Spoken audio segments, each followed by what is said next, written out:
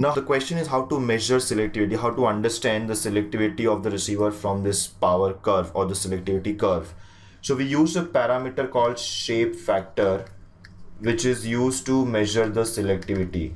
Shape factor is defined as bandwidth of the receiver at minus 60 dB divided by bandwidth of the receiver at minus 3 dB, or minus 60 dB bandwidth and minus 3 dB bandwidth. In terms of our notation, it is bandwidth 2 upon bandwidth 1.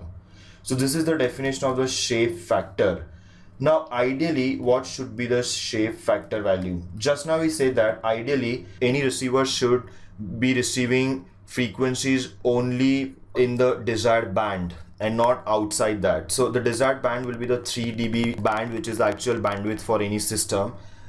And hence, ideally, after the 3 dB band is crossed, the receiver should not be receiving any other frequencies outside this particular band. And that simply means that outside this particular band, the normalized power values or the dB values should come down to 0. And hence, we should get rectangular power spectrum outside this particular band, which is defined using bandwidth 1. So ideally, shape factor should be equal to 1. That means the bandwidth at 3 dB and bandwidth at 60 dB, they must be equal, and hence when you take the ratio, the shape factor will be 1. But in practice, as you can see, bandwidth at 60 dB will be greater than bandwidth at 3 dB. So shape factor is always greater than 1.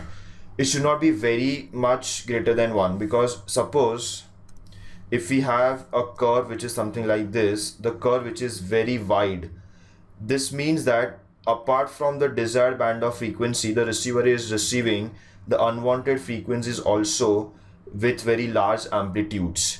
In such a case, shape factor value will be much greater than 1. On the other hand, we can have something in which the curve is very narrow. If the curve is very narrow, the 3 dB bandwidth and the 60 dB bandwidth will be almost same, and in such a case, shape factor will be very much close to equal to 1. So any receiver with the value of shape factor close to 1 will be a good receiver in terms of selectivity.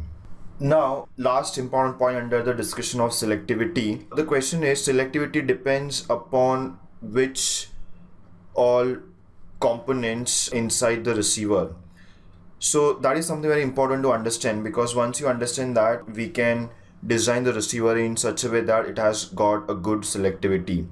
So selectivity mainly depends upon the frequency response of IF section of the receiver, which is the intermediate frequency section of the receiver, and it also to certain extent depends upon the RF amplifier and mixer, which are the components before the IF section of the receiver. But majorly selectivity depends upon the frequency response of IF section, that means IF amplifiers, the intermediate frequency amplifiers.